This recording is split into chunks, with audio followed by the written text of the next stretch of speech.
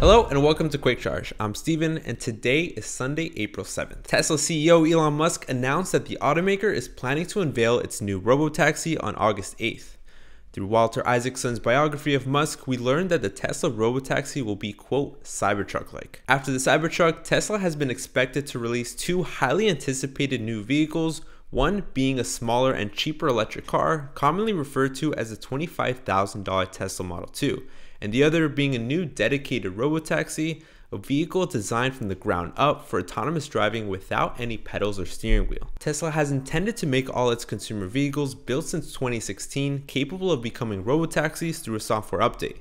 But in 2022, Tesla announced plans that it would also build a new vehicle specifically to be a Robotaxi. The idea of a Robotaxi is to design a vehicle optimized from the ground up for driverless ride sharing.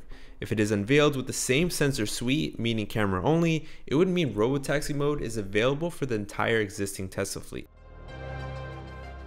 Local reports in India claim that Tesla is scouting locations for a factory in the country. Tesla has already started producing right-hand drive cars out of Gigafactory Berlin as it prepares to enter the world's third largest car market. India finally came up with a compromise on its high import duties on cars to open the doors for Tesla as well as other EV makers. The deal involves greatly reducing import duties for a limited number of electric vehicles as long as the automaker makes a significant investment and commitment to build an electric vehicle factory in India. Tesla will send a team to scout locations in India for a proposed $2 to $3 billion electric car plant. The automaker will focus on the states with existing automotive hubs.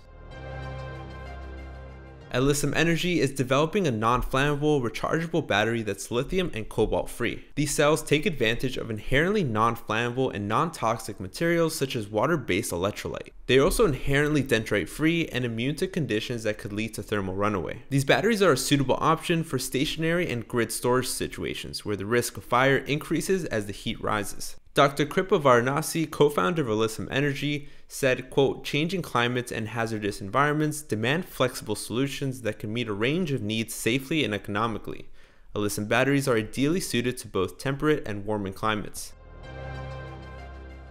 With the help of partner WeLion, NIO has begun mass production of its 150 kWh semi-solid state batteries. With production now underway in China, we expect to see the safer and more energy-dense cells powering NIO brand's EVs as early as this quarter. NIO remains a key player in the Chinese EV market and is one of the many young automakers in the region expanding to new markets around the world. For comparison, NIO's current stations swap EV batteries that are 75 to 100 kWh in capacity, so the new semi-solid state batteries can deliver significantly more range to drivers in a matter of minutes via the swaps. The new packs are expected to be implemented in several NIO models going forward, likely beginning with the ET7 sedan, which has already traveled 649 miles on a single charge with 3% battery remaining. With mass production now underway, NIO appears on track to begin putting that technology out into the market.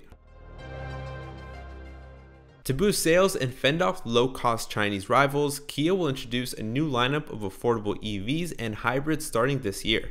Kia believes lower-cost models and hybrids will help fill the gap in EV demand. After global sales slipped 2% last month, Kia is shaking things up with a new business plan. The new strategy is centered around shifting its electric vehicle plans to include more hybrids and affordable EVs in response to a changing automobile market with increased competition and geopolitical uncertainties.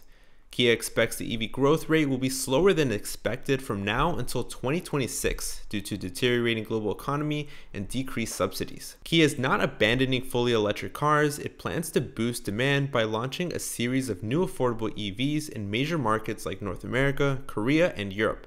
Since its major rebrand in 2021, Kia has made noticeable changes in its products, design, and marketing efforts. Kia already launched the EV5 in China with starting prices around $20,000, undercutting much of the competition.